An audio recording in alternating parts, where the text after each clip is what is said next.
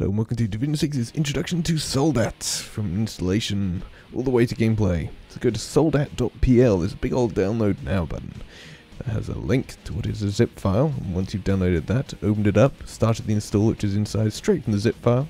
You can choose where it installs to, create a desktop shortcut, and that's that.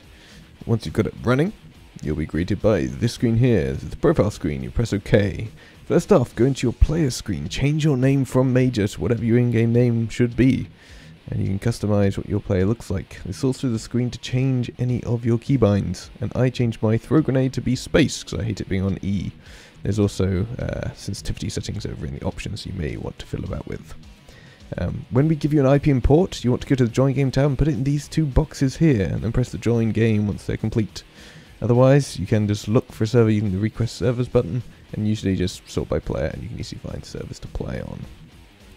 Next up is the controls. We have the very basic WASD for movement, S to crouch, W to jump, and left click to fire, and right click to use your jets. Note that jumping and using your jets makes you rise a hell of a lot quicker.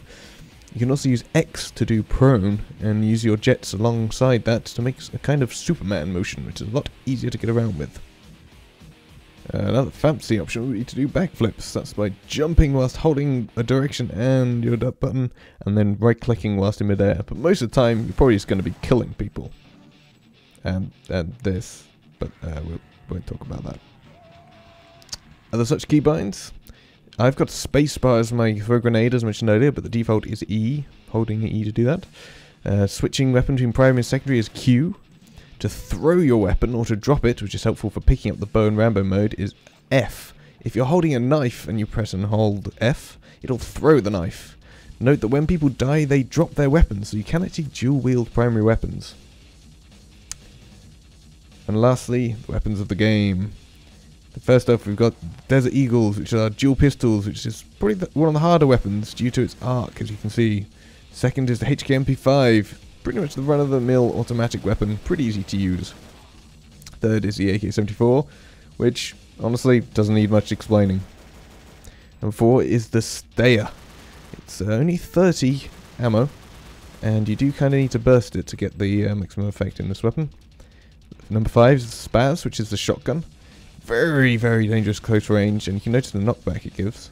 Number 6 is the Ruger, which is the hunting rifle. Pretty good over range and can be a 2-hit kill. Number 7 is the M79, otherwise known as the Noob Tube. Enough said. Number 8 is the Barrett, which is the sniper rifle. One of the biggest things people ask is, how do you fire it? And the answer is, you click and hold the button.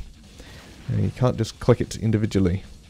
One major thing to note with this weapon, and what makes it one of the most complex weapons, is that you can actually zoom. If you crouch, you get one level of zoom. If you go prone, you get a different and further level of zoom. So bear that in mind whilst navigating across the map. You may be sniped from a lot further away than you think. Number 9 is the Mini-Me, which is pretty much the AK-74. A bit more powerful, but a lot more uncontrollable, really. And lastly, the Minigun, which honestly no one ever uses, because knockback on this thing is actually crazy. I'm going to go quickly over the secondaries. You got a shooty pistol, a combat knife as mentioned earlier, a chainsaw which you just left click and hold.